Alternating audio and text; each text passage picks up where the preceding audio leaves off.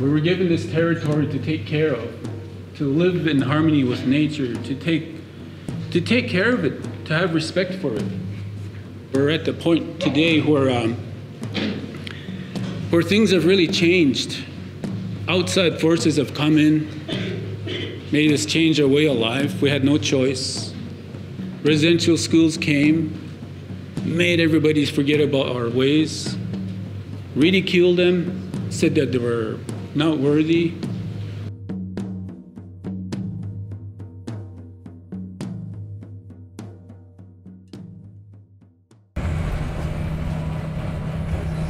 It's recording. What's up? What's up?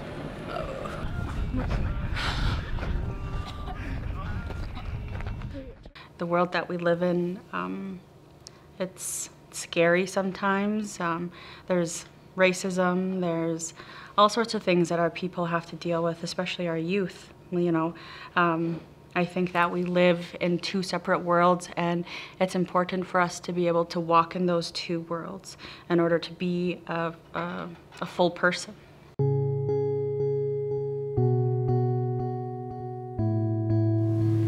So what happens if kids are bored here? What do they end up doing? Smoking, drinking, spray painting and stuff, I don't know. And like, just bad stuff, you know?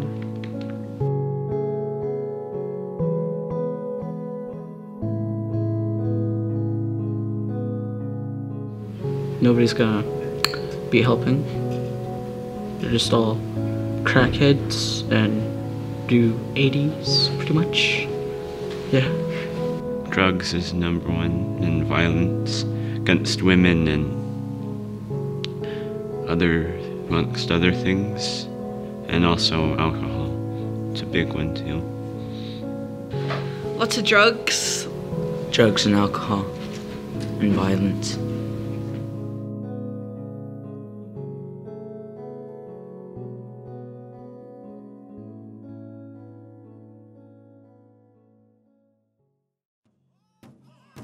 Our people had one foot in the spirit world and one foot in the real world.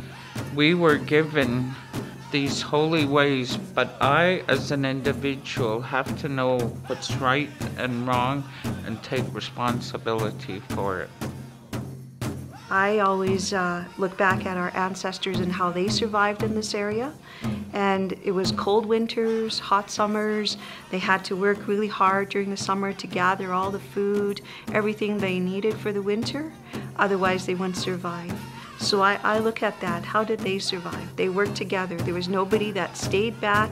And if they did, they didn't make it.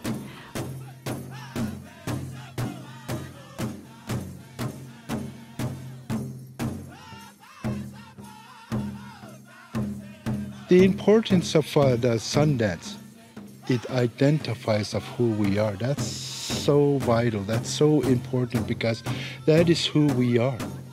It identifies of who we are. That's Sundance, the word Sundance. It's not just a word of a place of gathering, a place of ceremonies. It's a place of different culture when they all come together. Different bands or different families. That's when they all start getting together, and that's how they identify when they put their piece up in a circle. Some people call it native religion, but it's not a religion. You know, it's simply not a religion. It's our way of life. This is just one of many sites that was used for our ceremonies, for sun dances.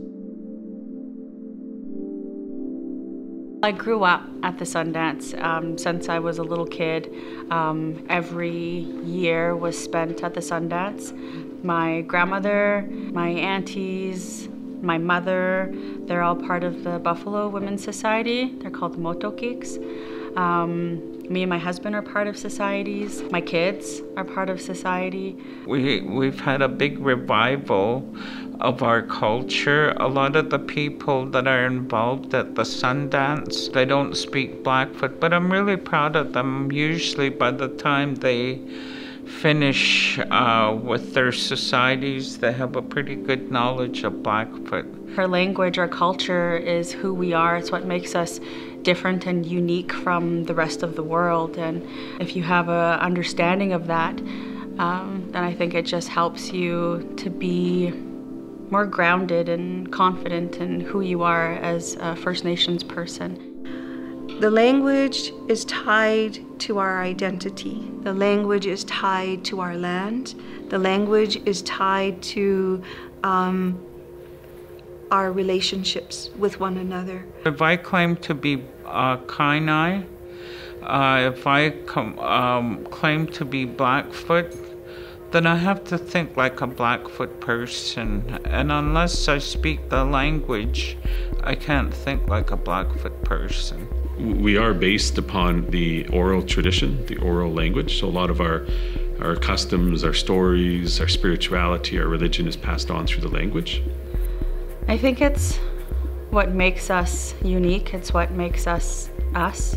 Everything that we know, the stories, the songs, the history, everything that we know as who we are as Blackfeet is told in the Blackfoot language. And if we lose that, we lose a lot of the meaning to those stories. You become part of the stories because Blackfoot is very animated. And when you take away from the stories when you tell it in English because you have to add a verb into it. And so if we lose that, then I guess my question is, can we still call ourselves Blackfeet people? If our language dies, that's a huge aspect in our culture. And what that means is we may end up losing our culture if we lose our language. Keeping the language alive, it needs to be a community initiative. So we can learn the few key phrases in the school, but where that needs to really be enforced is at home. It's with the people's participation that it's going to survive. You know, I have great hopes that with more young people getting interested in our culture, it's going to keep going. There's lots of different issues and problems that our people have to deal with, especially the youth. There's a lot more that you guys have to deal with than I did when I was your age. We have to look back at traumas that we have come across in the past. Because the residential schools, that we have a lot of cultural blanks. You know, if you take out the Indian in the child, then what is here and you put in their culture, they become a cultural blank. And so I feel like now today with gangs, a lot of the kids don't have that cultural component in part of them, in who they are, in their identity. Most of us in here, if it's grandparents or parents, one or another have gone to residential school. I don't want to use that as an excuse, but sometimes our parents still do not know how to parent. They were just taught how to clean, how to work, all these sort of things. They weren't taught how to become parents. So now that's what we see a lot of in our community is the lack of parenting, the lack of support. For me, it's like there are some youth out there that may not have like parents to guide them the right way, I guess. So things may not get through to them. Do you have hope for the Blood Tribe? Yes, heck yes. Because this is a great reserve and it needs to live on for generations to come. Because there will not be another tribe that is Ganawa. As long as we're passing these knowledges down, it's going to go from generations to generations to generations to come. You know, I don't foresee it ever dying. But even though the ceremony stopped, even though the language stopped, one thing you can never erase is who we are. As who we are as natives. That will never ever die off.